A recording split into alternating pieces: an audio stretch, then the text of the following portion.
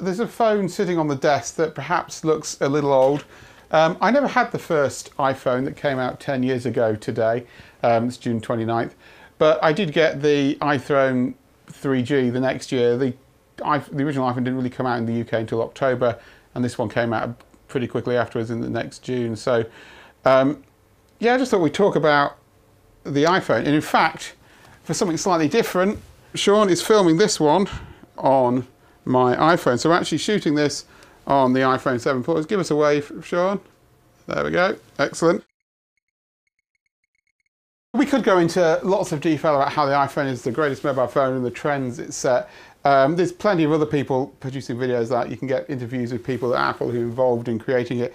I think the fascinating thing for me, two things, and this is purely personal, it was a huge difference when it came out. In 2005, I bought this. So it was a mobile phone and an iPad. Unfortunately, it doesn't work anymore. If I drop it into its charging cradle, I think the battery's gone. It'll get as far as booting halfway through the instruction thing, and it'll just dies. So I bought this in 2005. It was an iPad, and it was great in some ways. So it was a touch screen with it was resistive, so you could tap it and you could use it for making notes. It would run Word. Sorry, yeah, it's just a slight problem with the iPhone is that the backlight is making you turn into a silhouette, and also yeah, the Atari is flickering like nobody's, but that's okay. I'll just keep it this way. Yeah. So it worked sort of quite well, but it had a few things. It wasn't smooth though. It would suddenly drop the 3G connection, or I don't know if it was 3G, I can't remember now. And literally you'd be sitting there waiting for a phone call and your phone would completely disconnected from the network and it never arrives.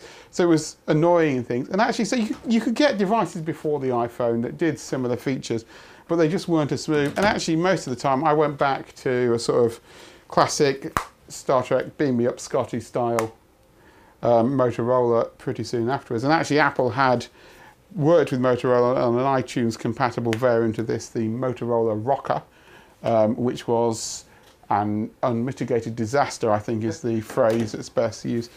This is a phone that we have worked on with Motorola. So actually when this came along, it was in many ways revolutionary. I think it was just the fact that it just was so easy to use, the sort of touchscreen, the multi-touch and so on you could get on, and it really was revolutionary, I think. And of course it influenced how Android designed their phones and so on. So it sort of changed it. And of course it's interesting now that for a lot of people, they don't use normal computers, they just use a mobile phone like an iPhone or an Android phone, perhaps coupled with a tablet like an iPad as their day-to-day computing device. So it's in many ways, it was as much a step from what computers were like before the Macintosh to what they were like after the Macintosh. So before the Macintosh, you had something like the Apple II of PCs at the time, to the Macintosh, where you had a full sort of GUI. And we've looked at the Macintosh a couple of years ago when it was its 30th anniversary.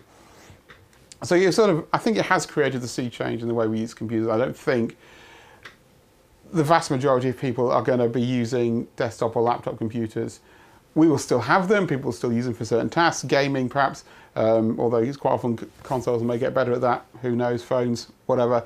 Certainly development, probably want to do it on that, although I'm starting to get IDEs that are even better on that. So who knows, maybe we'll just be talking to computers all the time like in Star Trek.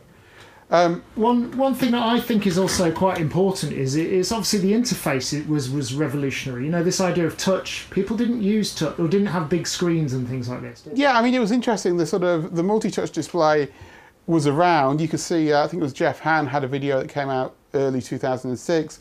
You had the Microsoft Surface, back when Microsoft Surface meant an actual table surface that took up the size of the room. Turning friends on to new music will one day be done with the greatest of ease. The idea was there, but suddenly you went from large displays, the sort of installation type things, to something you fitted in your pocket.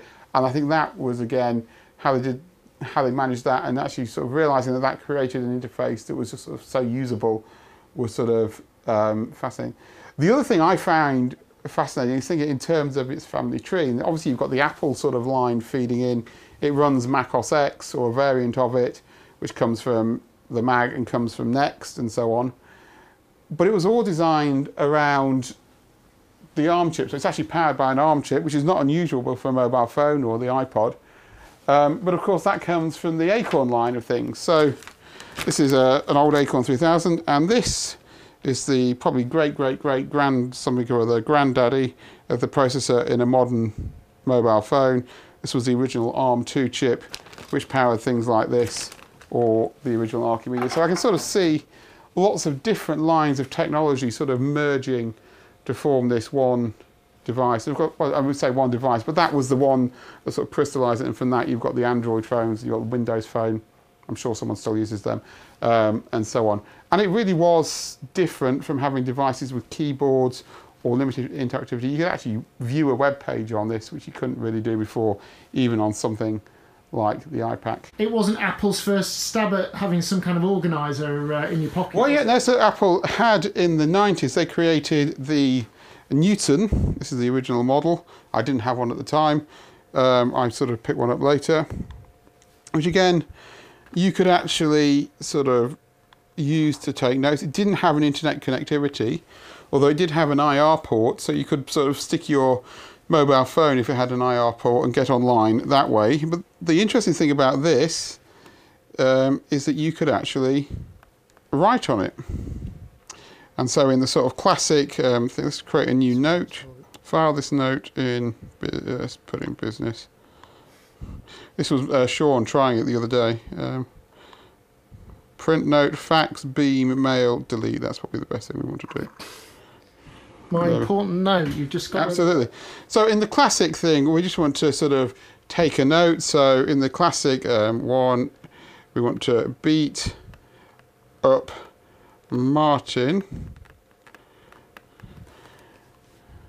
And just like in The Simpsons, it doesn't come out with the right answer. Yes. Take a memo on your Newton. Beat up Martin. So we actually got Martin this time rather than eat up Martha. So yeah, Apple had done this before, and actually this again was probably for its time a revolutionary device, but it just wasn't quite ready. The handwriting recognition wasn't quite good.